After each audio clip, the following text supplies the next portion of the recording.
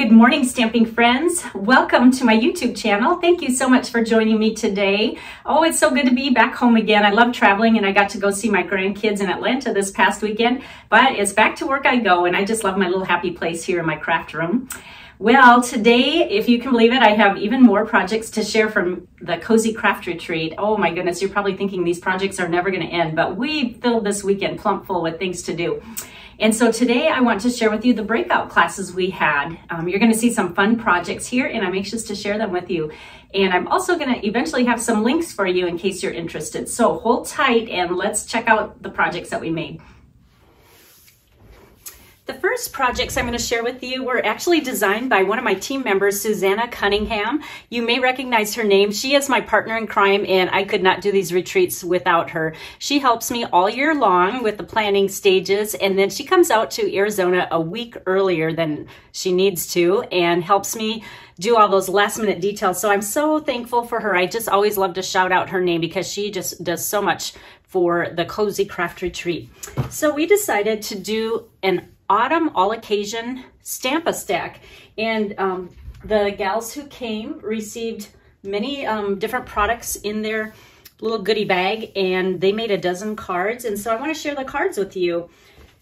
Now the paper everyone received in this class is called Blackberry Beauty, and it's 12 by 12 paper. I just want to quickly show this to you in case you haven't seen it. It's gorgeous. If you like a gold little shimmer paper to your projects, this is the perfect paper for you. Look at that one, could even be used for Halloween if you'd like. And the colors that are included that coordinate with this are Blackberry Bliss, Cinnamon Cider, Early Espresso, Polished Pink, and Rich Razzleberry. And they are just a really pretty elegant paper, and you will see what Susanna came up with all these creations. All right, so that's the paper. They also got metallic dots that are a little embellishment and some gold ribbon. So here's a little birthday card. Isn't that cute? This is popped up on dimensionals, and there's just a little bird inside. And we used a variety of stamps, so there's not any one certain stamp, but it was just a collection of things. That one has that pretty gold pumpkin that is embossed with gold embossing powder. Fun little design, and cute little inside. She's good at doing the complete card and not just the outside. This one is, I think it's called a gatefold, and that was one of our celebration stamps.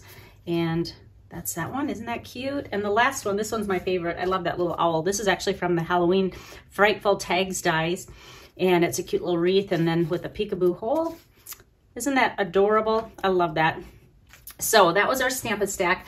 And now I want to share a Halloween project that we did in the breakout class. This next project is almost identical to the concept of the Christmas decor item that we did, but this one has a little Halloween twist to it. We did. Now the thing is, they could opt to get a black frame, or all of these fit in the white frame, and you can see there's a lot of white in the background here, so really either one would work best. I'm more of a Halloween is black person, so I knew I wanted to get the black frame to create it in.